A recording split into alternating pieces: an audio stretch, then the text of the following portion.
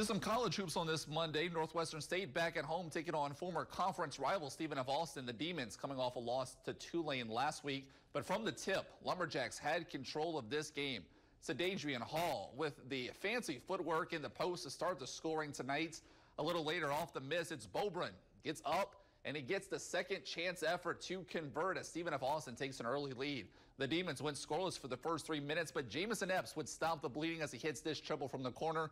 But the Lumberjacks followed it up with a 14-0 run as Krishan drives into the paint with the pump fake, gets the shot to drop. Later in the first half, Cliff Davis goes up with a smooth left hand as the Demons went on their own 13-5 run. Here's probably the highlight of the first half for NSU. Chase Forte goes down with a double Forte two-handed slam. The Demons would cut it to 12 at the half, but no comeback tonight for the Demons. Stephen F. Austin never trailed in this game on their way to a 96-70 win.